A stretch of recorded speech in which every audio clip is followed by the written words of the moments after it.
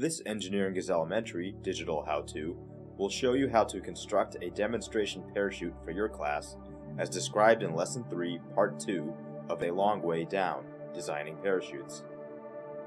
You can use the demonstration parachute to point out the different parts of a parachute before your students begin the Lesson 3 activity. Your students will create their own parachutes using various materials, but following this same procedure. To create a demonstration parachute, you will need the following materials.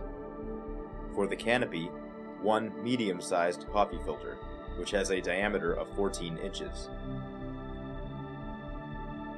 For the suspension lines, 4 pieces of string that each measure 24 inches in length. For the load, 1 bulldog clip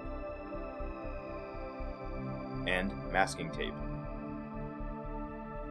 To create the demo parachute, begin by folding the coffee filter in half, and then folding it in half again, so it is a quarter circle shape. Crease the edges by pressing down on the coffee filter. When you unfold the coffee filter, you should see visible creases dividing it into quarters. Then, tape 1 string to each of the 4 creases along the circumference of the coffee filter.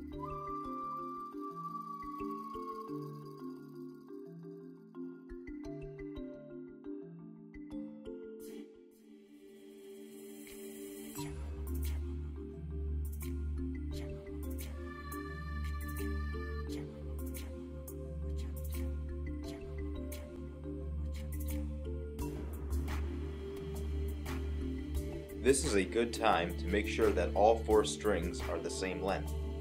Hold the free ends of the 4 strings together and lift them above the coffee filter as a quick visual check.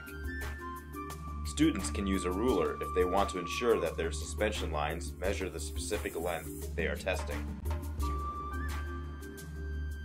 Next, tie the free ends of the 4 strings together.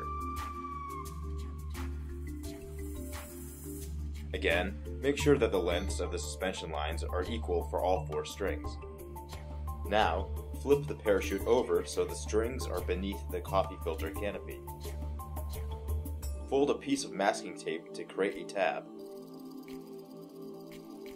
and stick it to the center of the top of the canopy.